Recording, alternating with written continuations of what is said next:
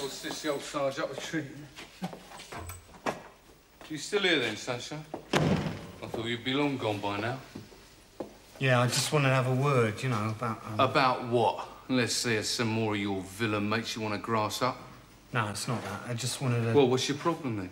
I mean, you've helped us, and in return, we've given you a new and inconspicuous identity. Yeah, well, it's my new identity I want to talk to you about, innit? Oh, yeah. What's wrong with that then? Well, it's my new name for a start. Ivor Biggun. Sorry, I don't follow you, Ivor. Ivor Biggun, with a name like that, I'm going to stick out a mile, aren't I? Rubbish. I know thousands of people called Ivor Biggun. Well, name one. All right. Ivor Biggun.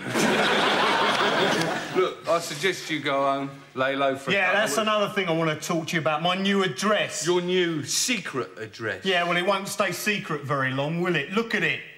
2 Knackers Court. Tie 'em in knots.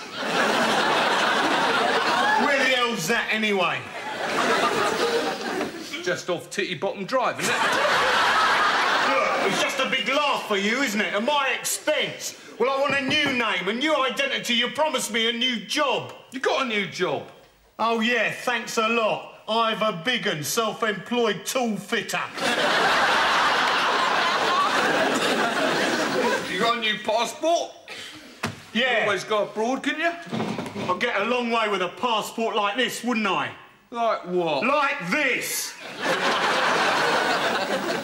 Look, I've had enough. I want a totally new name, new identity, everything. Yeah, all right. Let's look at the file. Right, and new names. What about, Willie Warmer? Oh, come on. Arthur Hemorrhoids? That'd suit you down to the ground. And there's a good one, Giles Brandreth. You're just taking a piss out of me, aren't you? I don't want your new name. I'll stick to the name I was born with. You do that, and they'll get you in a week, you dickhead. What's wrong with being called Hugh Dickhead?